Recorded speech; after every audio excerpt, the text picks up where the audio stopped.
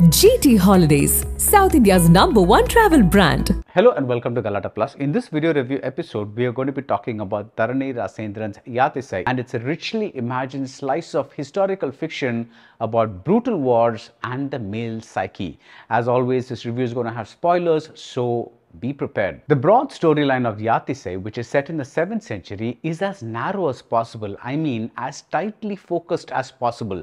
The Cheras, Cholas and Pandyas are fighting. The wars go on and on until the Pandyas drive the Cholas into hiding.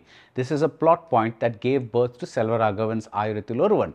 The Cheras, meanwhile, are sold off as slaves and they remain mostly off screen. The few shots of them hint at a sequel. So, with the Pandyas on top, you expect the Cholas to regroup and fight back. But what happens is something very interesting. The first half of the film sets us amidst a completely different people, a sub-clan, a tribe named the Ainar. They live an aboriginal, nomadic, almost hunter-gatherer kind of life in the dry lands, and at least one man, Koti, played by Seyon, dreams of bigger, better things. His birth is described by a narrator as something momentous, as though nature herself has willed this human being into existence. And again, our expectations are subverted. We think Koti is the equivalent of the one, someone who will lead his clan/tribe to greatness. After all, he does tell his wife that the child that she's expecting, he's already decided that it's going to be a son, that the child will not lead the nomadic existence that he and his fellow people are leading. But after he moves up in life, after he moves into a palace, he is seduced by silks and jewels and women who are forced to yield to his demands. One of the film's most spectacular scenes has Koti relaxing in the still waters of the palace pond. We get no voiceovers, we get no lines, but we are able to imagine what it must be like for him to be leading that kind of stress-free life he wanted for his son. The contrast between the stillness of this stretch and the hyperaction of his journey up to this point, that's brought out beautifully. Beautiful is a word that can be used for almost all of Yaathisai, which runs just about 2 hours. In the opening credits, there is a person listed for storyboard, and this is a carefully designed film.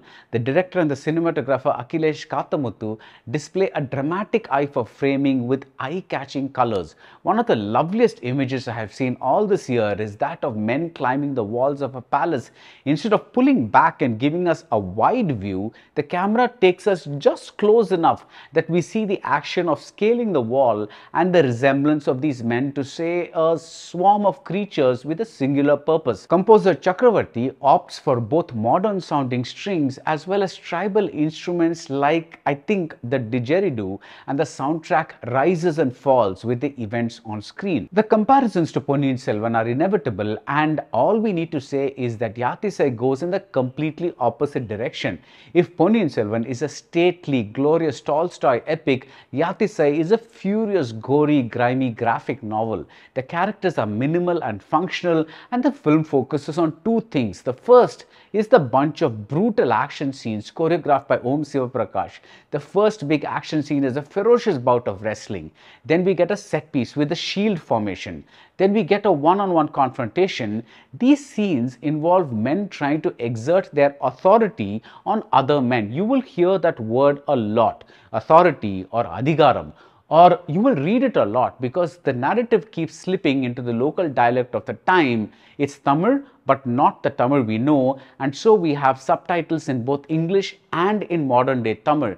The title, for instance, translates to Southern Direction. Some of the techniques in these action scenes are a little too showy, like the constant switch to slow-mo or the constant fades to black, but there is no escaping the sheer savagery of and inside these men. The blood-spattered actors, right down to the extras, look like they are out to kill each other for real.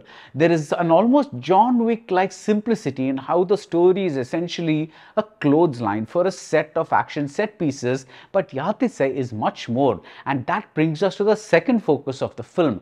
Through these battles and through the dialogues, we get to focus on the male psyche, which stays the same whether the man is Chera or Chola or Pandya or Ainar. Again, we return to that word, authority. These men just want that one thing, authority over everyone else. In one especially lovely set of back-to-back scenes, we watch a wedding night sequence and then an interaction between another man and woman. In both these scenes, the men make it clear that the central emotion or driving force, it's not love, it's control, it's authority. It's the fact that power corrupts and absolute power corrupts absolutely. The second half brings in the Pandya king Ranadhira, played by Shakthi Mithran, into greater focus, and like I said before, his kingly status does not make him any less of a savage than those of the Ainar tribe. His showdown with Kodi is brilliantly staged with utter minimalism. That's the success of Yaathisai. Instead of the spectacle of cinema, we get the ethnographic feel of a National Geographic documentary. The director spends a lot of time on facets like a sacrificial ritual, a pre-war dance performance, or a marriage ceremony where the wedding vows are written on a leaf and woven into the thali.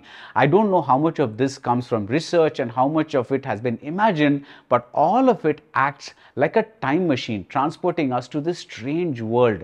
These long stretches between the action scenes establish wonderfully odd rhythms in the storytelling that enhance that National Geographic feeling. Even the weapons feel authentic. In a close-up, we see an arrowhead that looks like something carved by Paleolithic man. At first, it appears that the secondary characters are not as fleshed out as they should be. There is a Brahmin priest whose lust is no less than that of the other characters he is supposedly above, given that he says he is both king and god. He is yet another male embodiment of authority.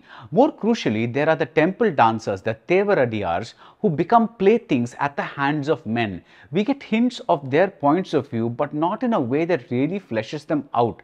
Subhadra Robert, in a brief role, appears as a woman who appears to wield some power, and I would have liked to know how this came to be given the generally male-centric nature of this universe, but these are very small complaints in a movie that shows how men will be men and will do anything to retain their, yes, authority. And that's it about Dharani Rasendran's Yaathisai. If you like this video review, do subscribe to Galatta Plus and see you soon at the movies. GT Holidays, South India's #1 travel brand.